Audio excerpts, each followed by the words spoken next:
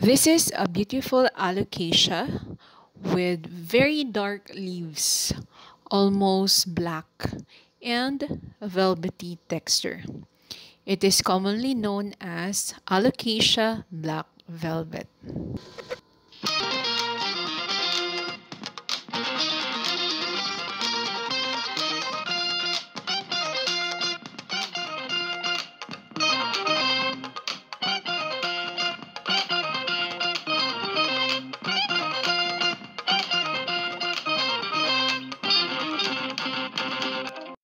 Hi there, welcome back to our channel. My name is Mommy G. Alocasia Black Velvet is native to Borneo.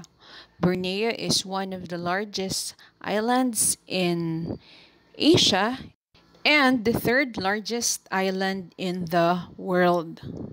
Borneo is politically divided among three countries: Malaysia, Brunei, and Indonesia.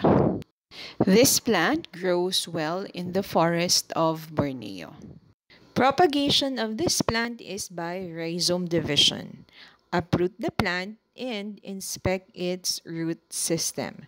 You should be able to see its rhizome, which looks like this.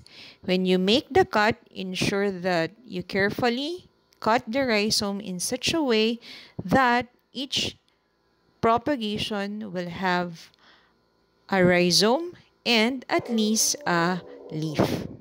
These propagations can be planted in a soil mix of garden soil with some carbonized rice hull. You can use 1:1 ratio. Submerge the rhizome in the soil and cover the root system. This can then be watered and placed in a shaded area to allow it to adjust for a few days. You can then place this in an area with as much indirect sunlight as possible. This plant has a botanical name Alocasia Reginula, which translates to little queen. You may be able to witness it flower, and its flower looks like this. It's quite tiny and it looks quite nice. One of the most common problem for this plant is root rot. So be careful not to overwater your plant. In our case, it thrives well in bright indirect sunlight with daily watering. The leaf size of this plant varies. When it is quite young and the bulb is very small, it tends to produce small leaves. As the plant matures and the bulb or the rhizome grows, this plant also produces bigger leaves. That's it. We hope that you enjoyed this video and you learned something.